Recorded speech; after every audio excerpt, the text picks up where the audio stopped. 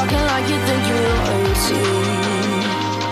All right, you guys, welcome back to the show. Today is going to be insane. I don't even think I'm ready for it. Today, here in front of me, we have a Lotus 7, okay? This is a custom kit car.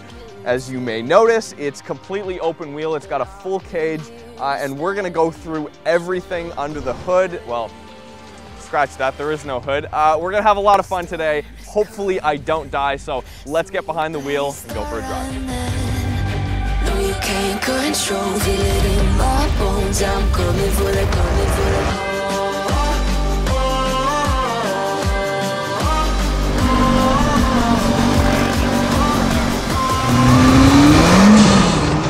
I'm coming for the throne.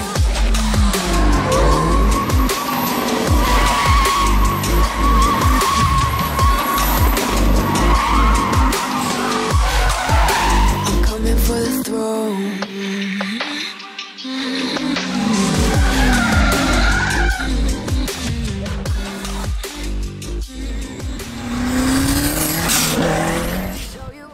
Real quick, before we jump in this thing, you guys, I'd like to thank Omaze for sponsoring this video and giving one of you the chance to win a 1 of 10 Roush Supercharged Ford Mustang RTR drift cars and VIP access to literally any 2022 Formula Drift event on next year's calendar, so that's kind of crazy.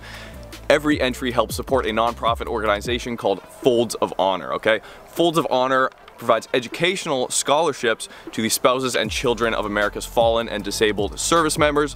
These scholarships support private education tuition, homeschooling, and tutoring. And over 29,000 of these scholarships have already been awarded so far. So for your chance to win, again, that insane Ford Mustang RTR drift car and the Formula Drift experience of a lifetime, while supporting a great cause, hit the link in the description, omaze.com/untraveled. That's omaze.com/untraveled. All right, this is gonna be nuts. First off, the wind is gonna be insane and there's gonna be rocks flying up and stuff. So, here we are in a Lotus 7 with a 1.8 liter inline 4 under the hood, forged pistons, built motor. Oh yeah.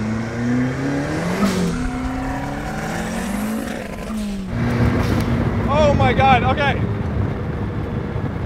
Sunglasses not working. So as with any open wheel car, it's not traditionally an experience that you would have on the street. Open wheel cars are traditionally all the experiences that you have on the track. But if you guys remember from a couple years ago, we drove the AMT3 trike, and that was a 3-wheeled open wheel car that was barely legal enough to be on the roads. And same with this. This is basically a Lotus 7 or a Lotus Super 7, front engine, turbocharged, rear wheel drive, way too much power. Wow!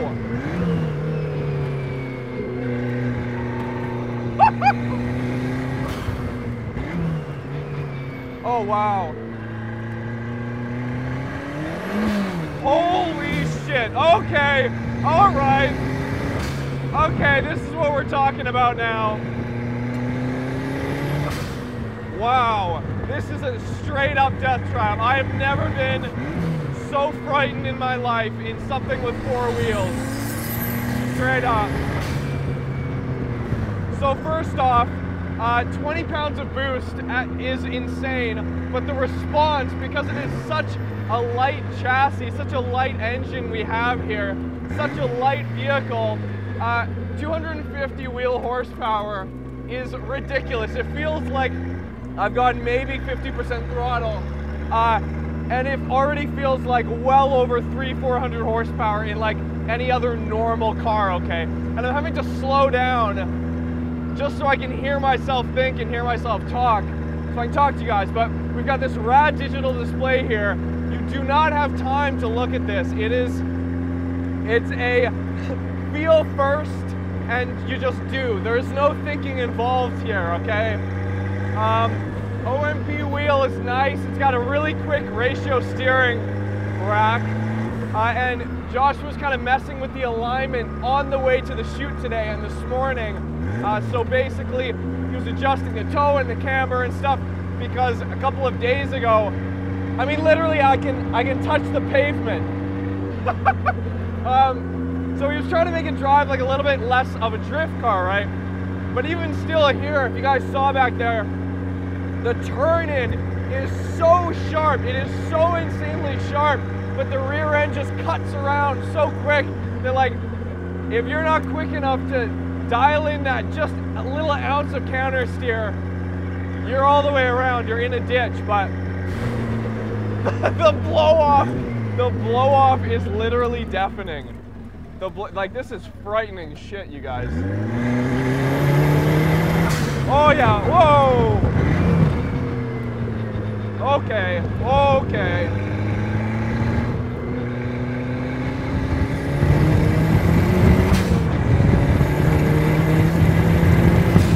Wow!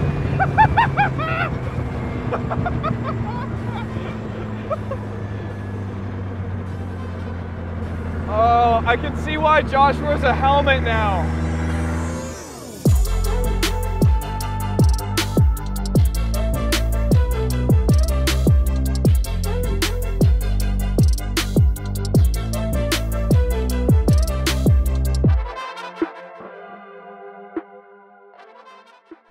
Yeah, alignment looks pretty good now. Look, or it looks like it was super towed out, and it still looks kind of towed out. Yeah, I put it in 2 inches. It was 2 inches out. Holy crap! I was like, how do we drive this thing? So I brought it back, and it's a lot safer feeling. This is not safe. Okay, so what's going on, Josh? Oh, not much. Just trying to live with this car. We have been talking about getting this car on the show for a long time. You keep sending me videos. Josh keeps sending me videos of this. This is the most insane car we've had on the channel this year. Oh, yeah. I would say so. So, like, give me like the rundown of like how you came across this car and how this kind of came to be. Okay, well, my friend Jerry, he loves building crazy stuff, and as you can tell, this is one of his little projects he bought. He bought this on Vancouver Island, and some guy started building it. His wife wouldn't let him finish it, so he took it, and then we drove it around, kind of got it finished up, took a corner one day, crashed it. Found out that wasn't a very good setup he had on the front end, so we rebuilt the whole front end. Everything on it has this really cool air-to-water intercooler thing, so I don't think there's much air involved, but it's got a nice turbo that makes some good noises, a nice Greddy. You said it's a 3T, correct? 3TC out of an 82 Corolla. Okay, yeah, so that engine was also in the older generation Mark II as well, and then, yeah, the Corolla, and I believe a few Celicas too of that kind of era. True. So, but this is what's weird, because you look at the top of this and I'm seeing a modern looking engine on the top, so basically it's... Yeah, the block itself is a 3TC, the head is a fully rebuilt 3TC head, but obviously been changed over to ignition coils rather than just a distributor. And also, just, I don't know, there's not much else to say other than it's really crazy, and it's got a lot of really forged parts in that motor, and it's got a Supra rear diff and a Toyota truck axle. Okay. Dealio or something like that. Yeah, it definitely looks like a truck axle back there. it's a truck. It's a truck in the back, and it's got some crazy Willwoods up front that stop you, but in a kind of a scary way because there's no weight on the front. And electric water pump, which is kind of cool.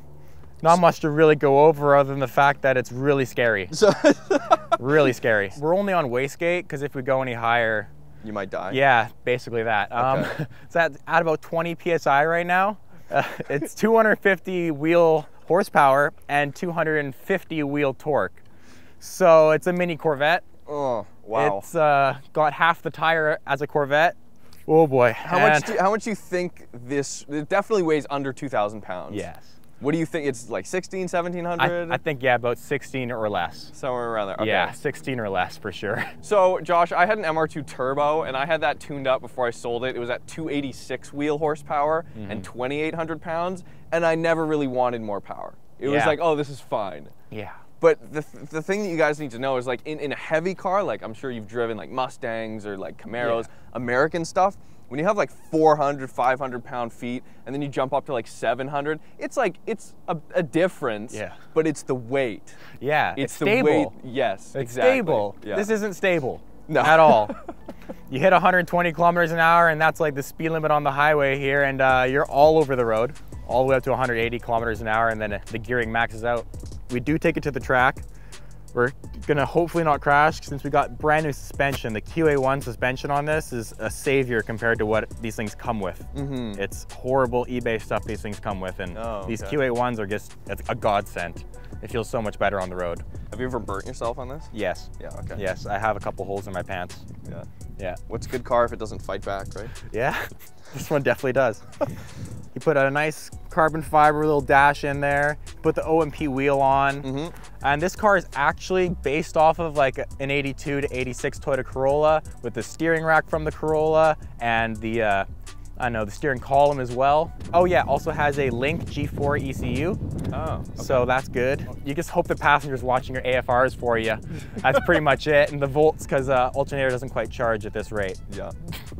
Okay, well, yeah, what do you say? Let's go for a drive.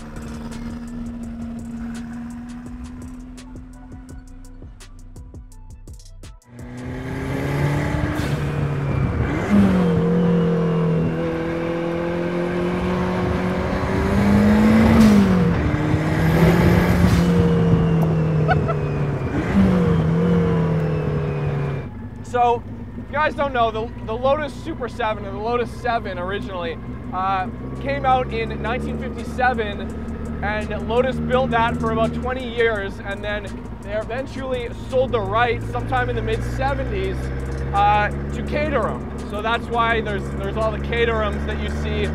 And this is what driving is all about. This is what has been lost in so many modern cars, almost all modern sports cars. And cars like the MX-5 and a few other front engine, rear drive manual cars have tried to replicate this or tried to keep this alive, but there is really nothing like a one-of-one kit car. Like, there's frickin' rocks coming in.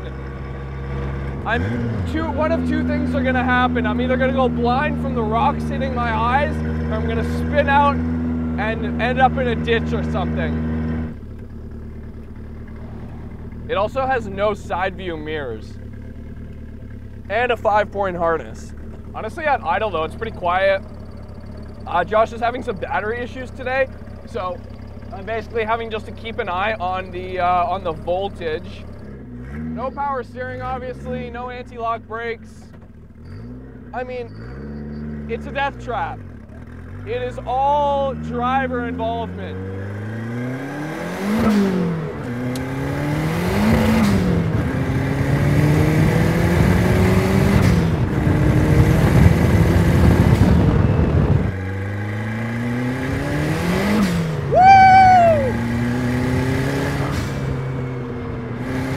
Ridiculous amount of involvement needed to keep the steering under control.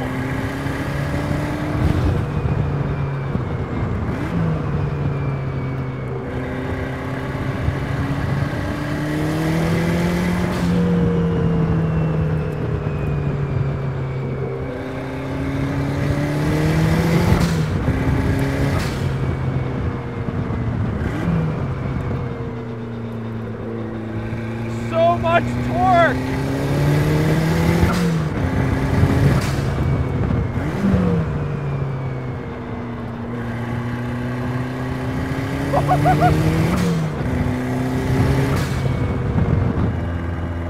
All right, voltage is getting low. We gotta head back right now.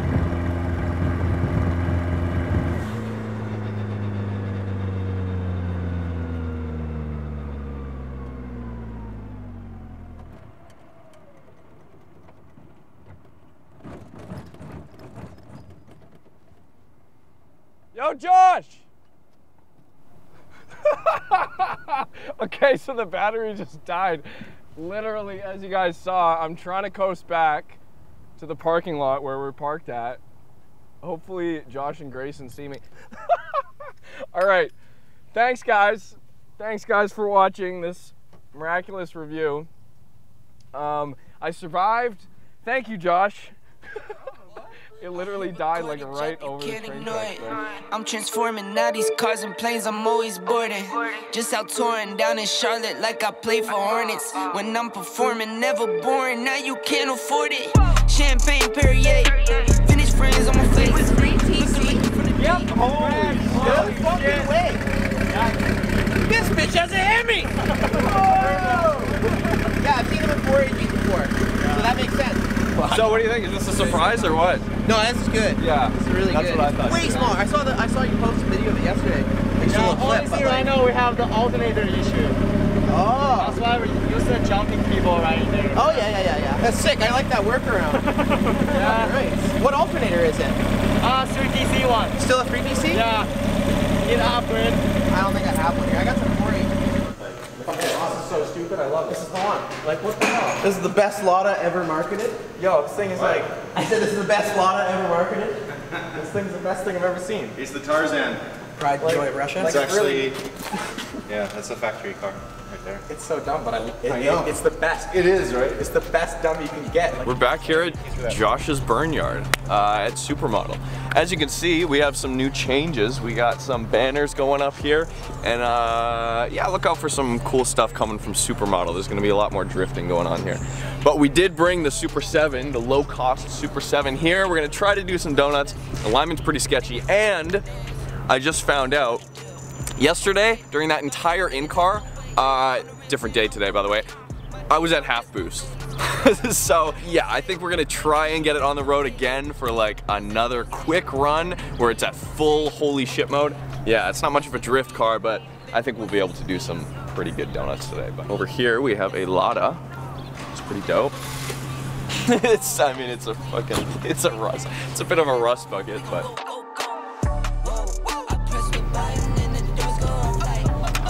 Let's do it.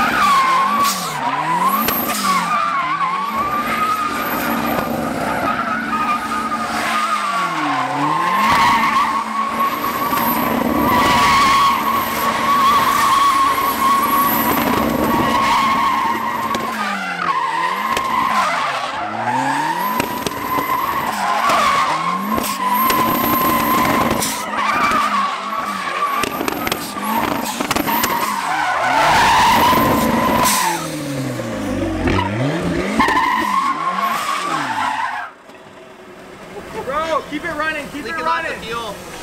Fire up. Gas was spraying out of that motherfucker. God damn. It's puking gas out pretty bad. A lot. Gas It was just like streaming out. You guys want to drive it? I take it for a while. I was thinking no. I bet. Yeah, I was ready for flames there. I told OJ to grab the extinguishers. Yeah. Ever driven one of these before? Every day. I'm getting old. No seatbelts required. They restrict my movement.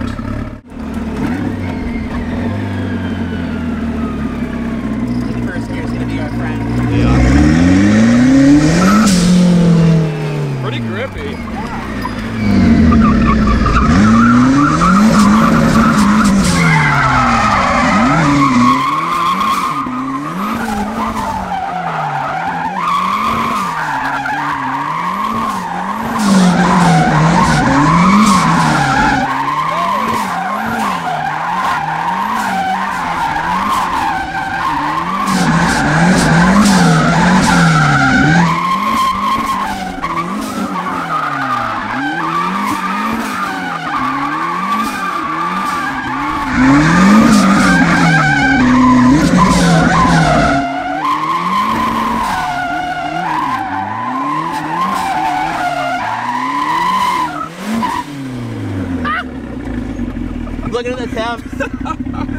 wily, man. Oh, damn.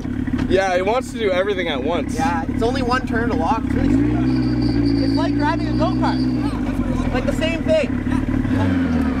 You really got to rang on him. Yeah, oh yeah. Right to the floor almost. I'm so used to driving my van. That thing's a beast, man. I'm telling you. Probably got like 30-inch rotors on her. Just gonna let it come down a little bit. Yeah. I feel like it'd be really fun to kind of like do sort of more of like an orientation, like an oriented course. Like this thing's really small and you kind of have to freestyle it. Right. I think with barriers and limits, it'd be like it would have you'd have to tame it. You know, you wouldn't just be going for everything that it can do. Yeah, yeah. Like, it was tough enough to keep it under control, like driving on the street, like looking for grip, you know. Not bad. Let alone looking to slide it. How fast does it go? That's a good question. I maybe got it up to 130, 140. Miles? No. Okay. But although yeah. it felt like a lot faster, but I wasn't looking at the speedo. Yeah, exactly.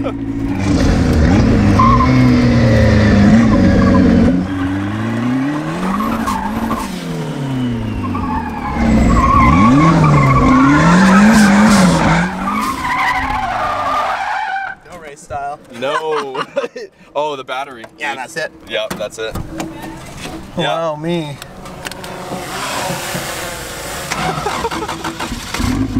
Oh yeah, there we go.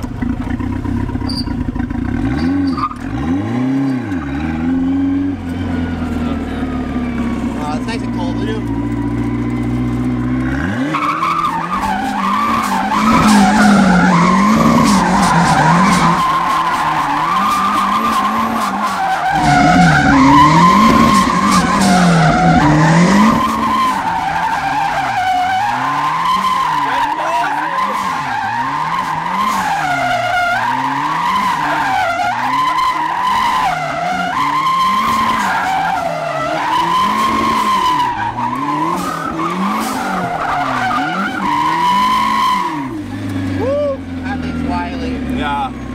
Definitely like driving a go-kart. Dude, that was cool, great. man. Getting a little ballsy over there, eh? Gave her the fucking Italian tune-up the night before track. 24 hours. Oh, is that a new steering wheel? Yeah, no, I just put this on here. Oh, nice. And then we put in the Digi Dash, which is pretty cool. I have to change the speed sensor on it. Who makes that? That's a NX 1600. That's weird. Remote switching system. Yeah, I gotta unplug it. I guess it fucking unplugged behind here. Oh, is that for like boost maps? Just change your tune. Yeah, you can go from a low tune to a high tune. So basically, it just got your high tune is at 15%. Except for if I fucking run that fat tune for longer than like 10 seconds, it's gonna blow. It just blows up. But yeah, I got this Huge boost gauge. Yeah, I just painted it. It was the same one that was there. How long until that rips off? Dude, I was running over the barriers, and they're like pretty much like this high. So I'd fucking hammer the throttle to fucking jump the nose over them, and it'd clear them good. And like I was driving with the rowdy kids, and they drive like right over the barrier. So it's like they think it's a DTM race with the E30s and the 190Es. They just like fucking rumble strip drift jump. Cool, but like in a molded wide body car, this thing's like ready to explode looking at it, you know what I mean? Yeah. It's not the thing to do it with, so. But we do have a car up here. It's definitely getting paint. Josh has been painting a lot of things recently. Parts everywhere. Projects on the go. Oh my god. Grayson, is that not a nostalgic trip right there? Slush ball? Yeah. Yep. I vomited my guts out on my way back from water polo practice after having one of those for the first time. Actually? Oh, all over my parents' car. They were so pissed. I was like 12 o'clock at night. They made me clean it up. Oh my god. Yeah, that shit'll stain.